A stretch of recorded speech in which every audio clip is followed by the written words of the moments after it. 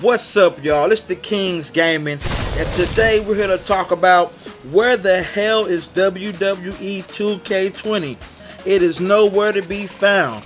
Man, we even got NBA 2K20 dropping screenshots, dropping trailers, dropping cover athletes. We know what that game's going to be all about. But WWE 2K20 has been quiet. It has been a no-show. It has been kept secret. So hopefully, whatever the hell they're doing, they're going to come out with a bang, a bombing-ass trailer, and reveal the superstar they're going to put on the cover maybe in the next few weeks. Because usually, right after 2K basketball lets us know about their cover athlete, WWE is usually around the corner and going to announce the 2K20 cover athlete. But we're never going to know what these people are doing because, like I said, right now you can't find out any type of news on the game. You know, it's people speculating and guessing right about now. But as far as anything being confirmed about WWE 2K20, it's not out right now.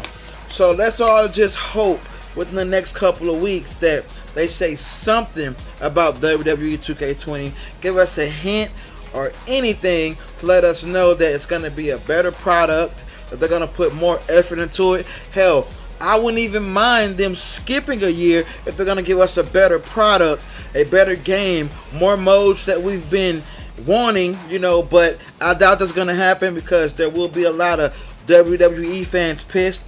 Me, myself, I'd be kind of pissed if they didn't release one. But if it was to come down to that, for them to say, hey, you know what, guys?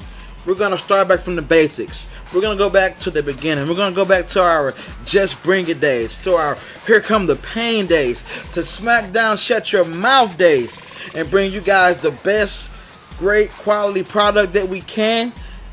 I would be all for it because we all know back in the day when we would play those games on the PS3 that was one of the best games out. We love those games. Let's not take it back too far, but everybody also loved No Mercy. Who can forget that? Hell, even WrestleMania was one of the good games on 64. So guys, you know, as of right now, I guess we can all just sit back, be patient, hope for the best, and let's see within the next couple of weeks that WWE says something about 2K20, give us a superstar or something, anything, and hopefully it puts us all in a good mood and be excited for greatness and be excited for new modes and be excited for something that we've never played before. Again, I'll keep you guys up with the news that I hear first.